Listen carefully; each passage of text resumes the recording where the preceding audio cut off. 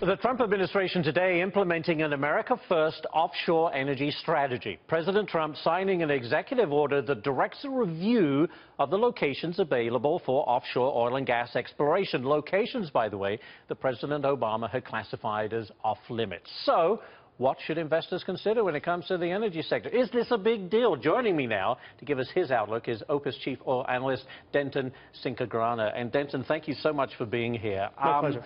Is this a big deal? Is there just copious amounts of oil out there that's going to flood the markets because of this executive order? Probably not. Okay. But those that are going to be looking in there, if there's any out there, they'll be able to find it.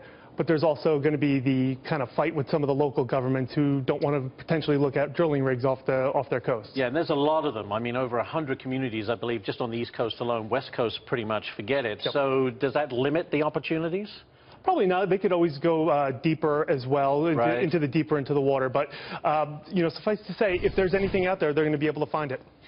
But finding it is not cheap, is it? It's not cheap. And it takes a long time. How long are we talking? You know, it could be anywhere from roughly 7 years. So it's not like we're going to start this tonight and oil's going to come to the market tomorrow. So the lead time on these projects are really long. Like I said, you're looking at probably about 7 years from kind of start to finish.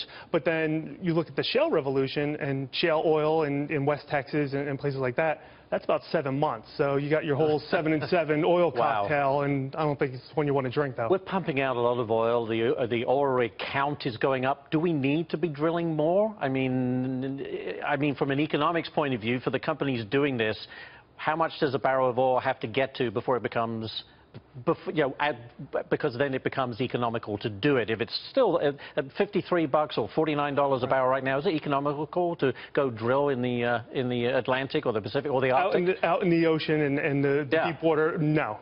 But on land, in West Texas and places like that, they're finding it economical. These guys have gotten so good at what they do. A couple years ago, you were talking about an $80, $90 break-even price. Now, depending on who you talk to, $30, $40. So these guys are doing pretty well right now just because they've gotten so good at what they do. What does this do to OPEC? There has to be sweating bullets right now because, you know, the shale revolution in this country, the OPEC official line was, no, that's not a big deal. They've got to be nervous that this country is continuing to drill and pump out a lot of oil. Is it making them irrelevant? I think you can argue that their relevance has gone down significantly. With that being said, as much as we're producing now, we're back over 9 million barrels a day, we still import about 8 million barrels a day of oil. A lot of that from Canada, though, yes, right? Exactly. They're the largest importer to the U.S. So it's not like, you know, we import from a lot of these bad places that are not friendly with us. But well, we've always complained, why are we so dependent on Middle Eastern oil? And we have friends in the region because we need the oil. Are we getting to a point where we don't even have to worry about Middle East oil?